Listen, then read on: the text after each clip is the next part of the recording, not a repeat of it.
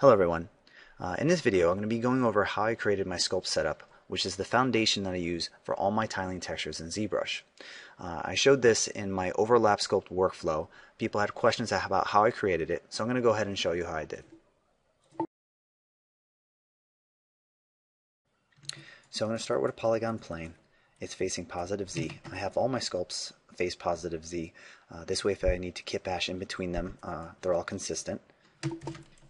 I'm going to scale it 4 by 4 and divide it 8 by 8. So now I have a plane that is 4 units by 4 units, broken up into half unit polygons. I'm going to delete the outer row. And now if I select the center, this is my 2 unit by 2 unit sculpting area, and then I have a half unit buffer zone. I'm going to duplicate it and just move it in front a little bit. Doesn't matter how far. Grab the center. Get rid of the next row. Get rid of the 2 bands in the center. Remove these vertices. And now I have my frame and my sculpt plane. Before I export to Zbrush, I want to make sure my sculpt plane has UVs. What I want to do is take the center part, the 2 unit by 2 unit tiling area, and I want to map that 0 to 1.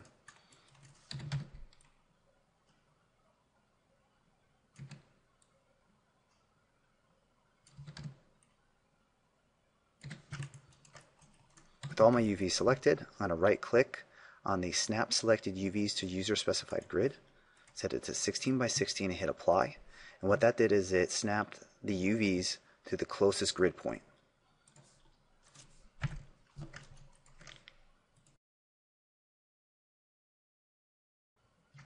Now that I have my frame and sculpt plane, I'm going to export 2 separate OBJs to take into Zbrush.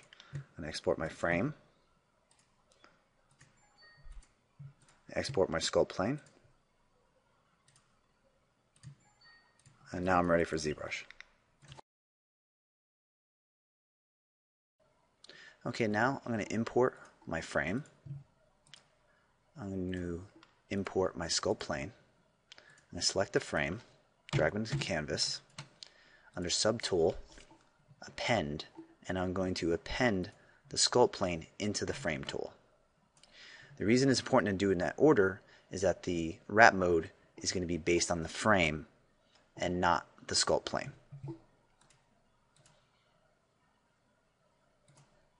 Subdivide my mesh.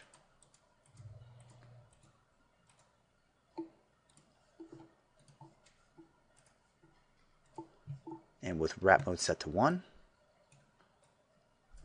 you'll be able to paint a tiling texture. And any edge crinkling will happen in this buffer zone and not on the tiling edge. And if you want to get this tiling texture out of Zbrush, you can select the frame, hit F, get rid of the frame, and there you go, tiling texture.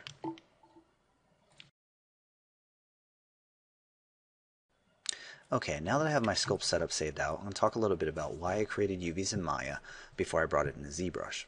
As part of my sculpting, sometimes I use tiling textures, tiling alphas, tiling height maps to displace on the plane. So here I have an alpha loaded. I can go to masking, go to mask by alpha, and now I have a tiling mask. I'm going to drop into deformation. I can deform based on that. And then I go back to masking and clear the mask. And there you go. And once again, if you want to get out the tiling texture, you can just go to the frame and then hide the frame, and you're good to go. Okay, well, that's it. That's my sculpt setup. Hope you guys find that helpful.